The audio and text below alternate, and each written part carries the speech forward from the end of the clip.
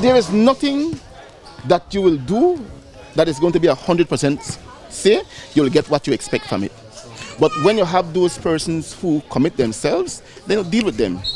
Most of the guns that are committing crime in Belize are not licensed firearms. They're unlicensed firearms. So it is not to say that you have a situation where licensed firearm holders are committing crime. That is not the case.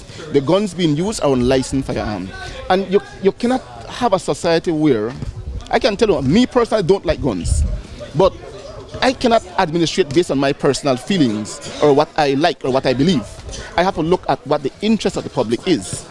And while, yes, I don't like guns, and I would like to not give guns to nobody, the truth is, if you deny law-abiding citizens of guns, while the criminals are still getting theirs by whatever means, through the porous borders or whatever, then you have a community where the law-abiding citizens are unarmed or are being denied arms to protect themselves, while criminals will be arming themselves to target those law-abiding people. So we have to strike a balance.